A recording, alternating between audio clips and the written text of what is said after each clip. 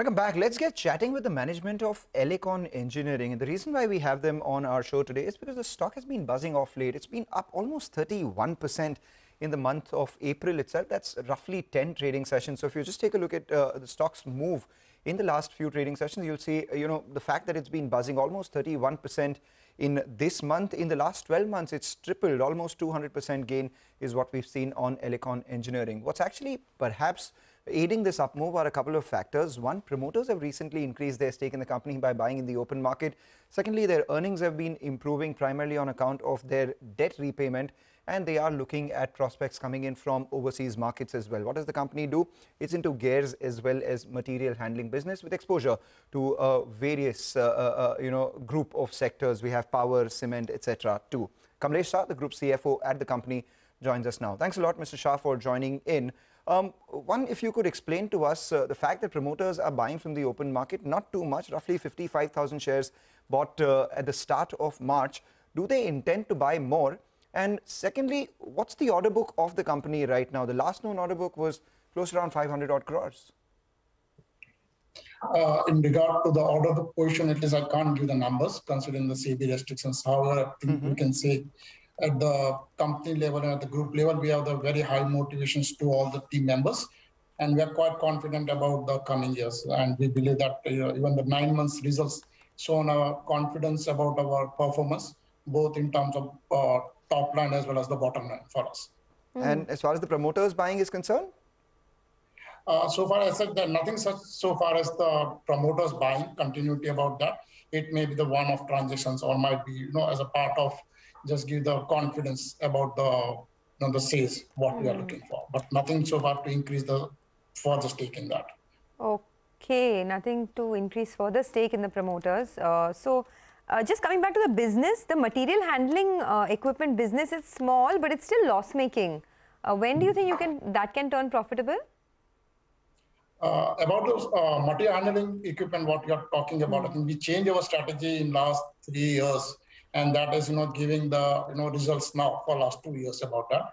Some of the legacy projects due to which we were having the losses, I think those legacy projects are now done. This is what we had that call with our investors in the last our investors call, and we are now looking for the good momentum in terms of material handling equipment also. Yeah, I think we can say one thing. Now we are not going with the turnkey projects as a part of our strategy, what I'm discussing with our investors over the period of time. We will continue the supply part without going in a turnkey kind of projects, which is taking a lot of time and energy for us. And at the same time, due to the current challenges about the execution at the client customers levels, that is where we are. So going ahead, what is the likely revenue run rate of the material handling business? And at the same time, on the profit front, you said you are making losses because you're getting out of legacy projects. So going forward, what's the kind of profits we can expect out there? And can we expect profits?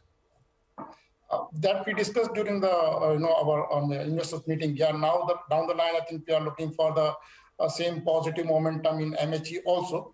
Whatever the past was there, I think it is almost over now for us. And we are on the closer. I think we already closed one of the sites, that what we discussed. And we are on the verge of the closure of the other site, which we already are at the target, and we are on the target of the same. We don't foresee any kind of ditch in so far as such projects are concerned. The only thing we have to just get rid of the projects peacefully. Oh, you have to execute the projects peacefully, is what you're saying?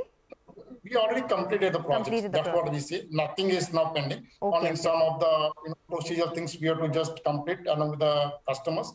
Due to the COVID in the last 2 years, it was delayed. But now I think we are on track upon that. You are expanding your footprint into places like Latin America, Africa, some other countries as well.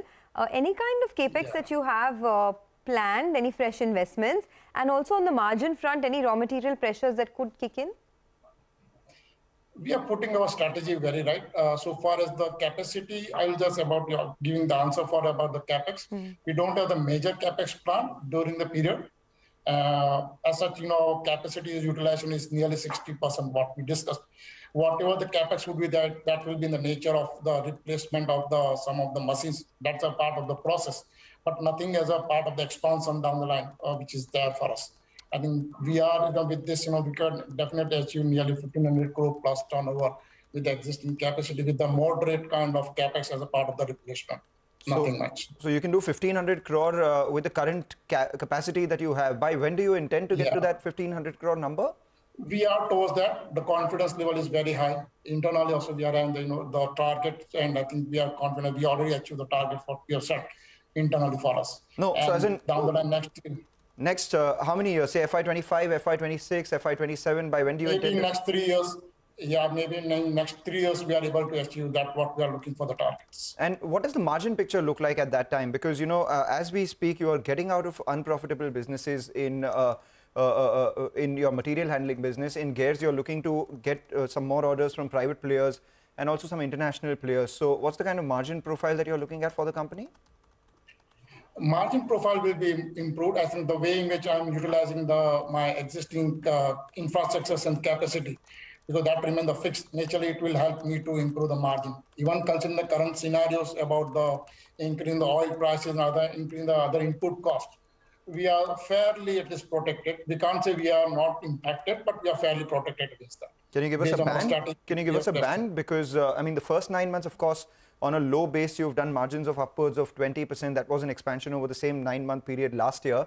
But we've seen some deterioration, sub 19%, or rather closer to 19% in the third quarter. Going forward, where will the margins be?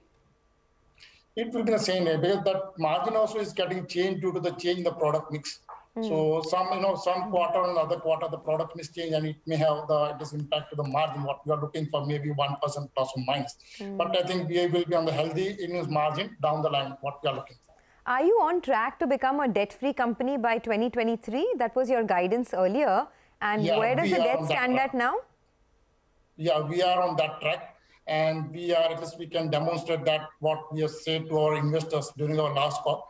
We are on that track. I think we may prepone our target to become a debt-free, but at least we are very clear that by before FY23 will be debt-free. What are you borrowing at currently? What rate are you borrowing at? Because I look at your net debt, close to around 170 odd crores, and your first 9-month finance cost has been almost 35 odd crores. Can you tell us what rate are you borrowing at, and is that borrowing rate likely to come down? Yeah, my borrowing rate is now fairly at this very low compared to what it was there first 9 months.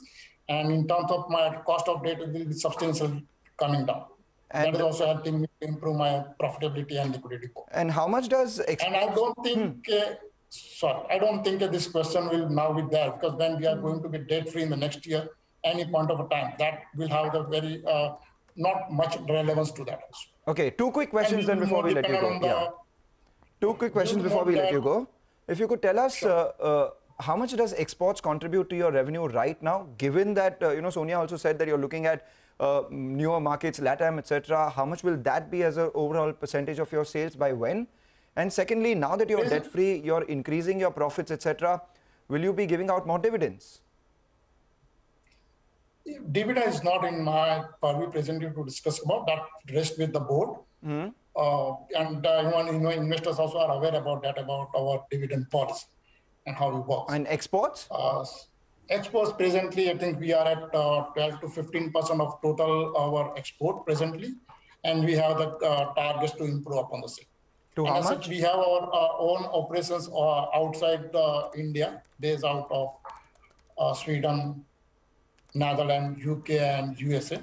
So that also is generating the revenue for us separately. And you said you have a target to improve it by when and to what? We are just improving that target to nearly, present I think we are at 100 crore. And we are having the target also for improving the same over the next 3 years to nearly 300 to 400 crore. Okay, all right. All the best. Thanks a lot for joining us, and hope you achieve all your targets, especially the one to become debt-free, because I guess that's what investors appreciate the most. Let's slip into a quick commercial break. Prakash Gaba will be joining in with some trading strategies on the other side. Stay tuned.